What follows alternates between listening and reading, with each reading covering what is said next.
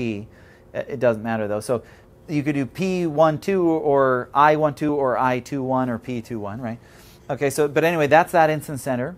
And then 1,3 is also obvious. That's right here, okay?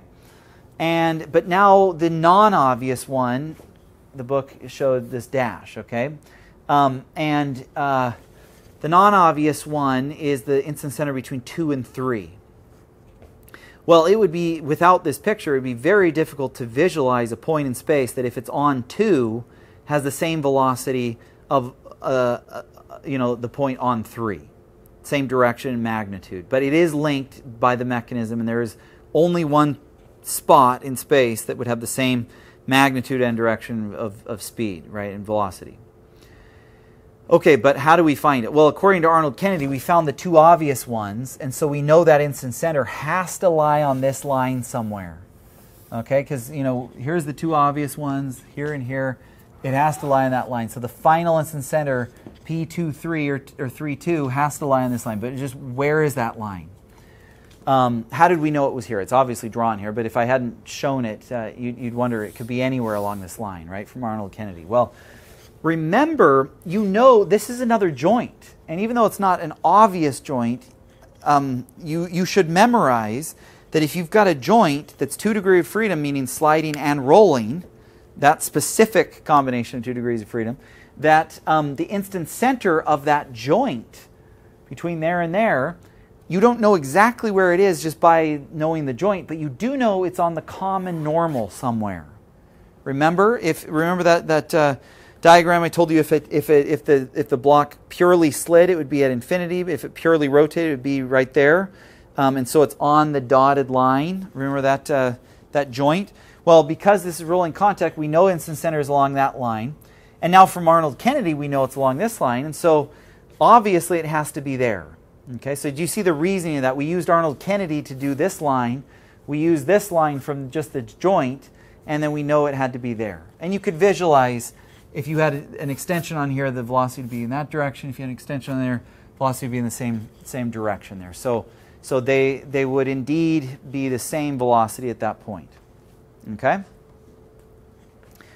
Okay, very good.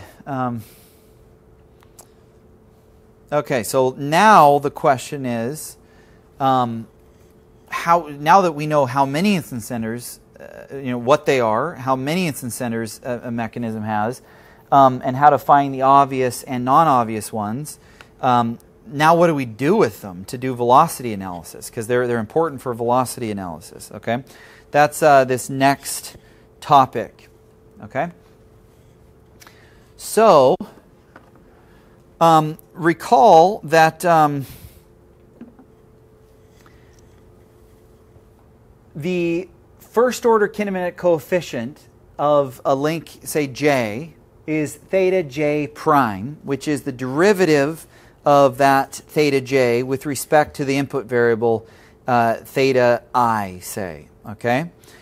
Well, then if you times that first order kinematic coefficient by the input velocity, omega I, angular velocity, you get omega j. Remember, we taught that. You find the first order kinematic coefficient, just multiply it by the input angular velocity, you find the output.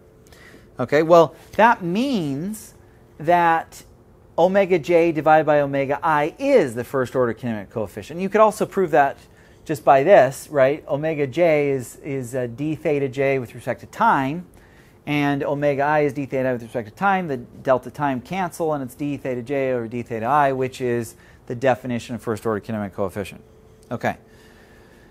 Okay, so it's useful to know that just by taking the output angular velocity divided by the input angular velocity, it's the first order kinematic coefficient.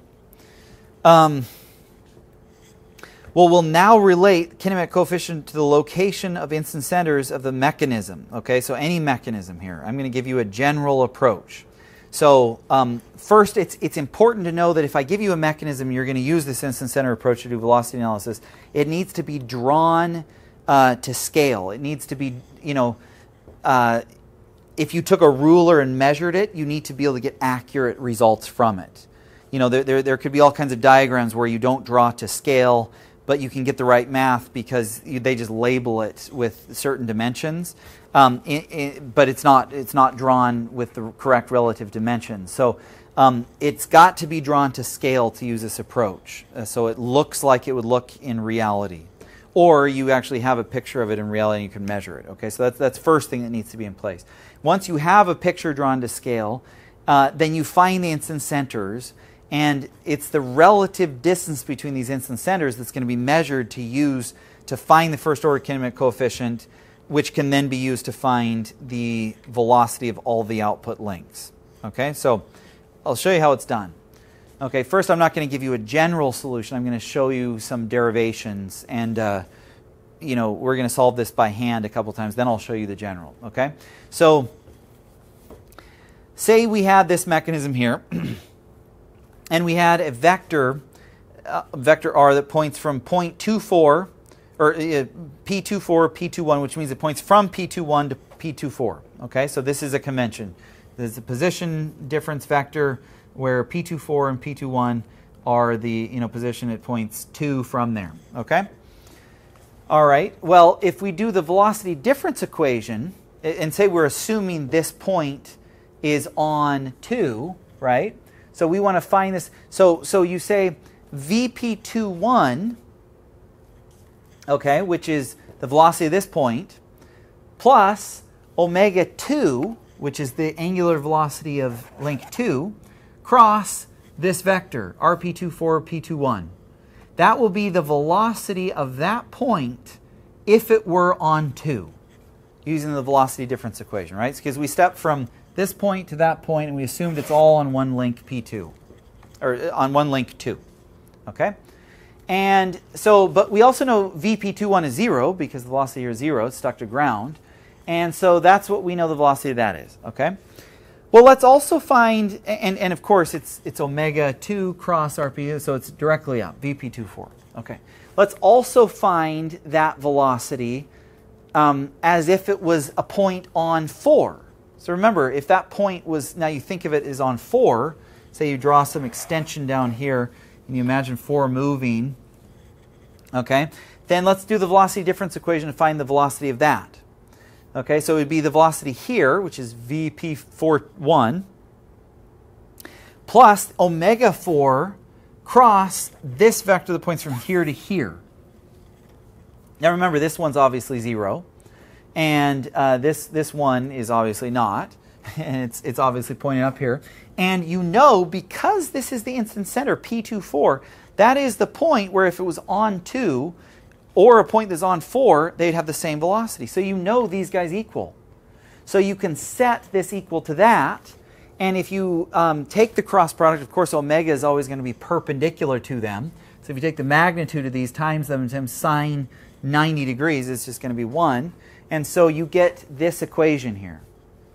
And now what you can do with that equation there is, remember, omega 4 prime equals omega 4 divided by 2, omega 2. Right? Or theta 4 prime equals omega 4 divided by omega 2. Then let's just reposition this equation. So we get omega 4 divided by omega 2, and you'll find you get this divided by that. rp24, p21, okay, is going to be this distance, okay, and then rp24, p41 is going to be this distance. So the ratio of this distance to this distance is the first order kinematic coefficient of theta 4 with respect to the input, theta 2. Okay, so what you could do is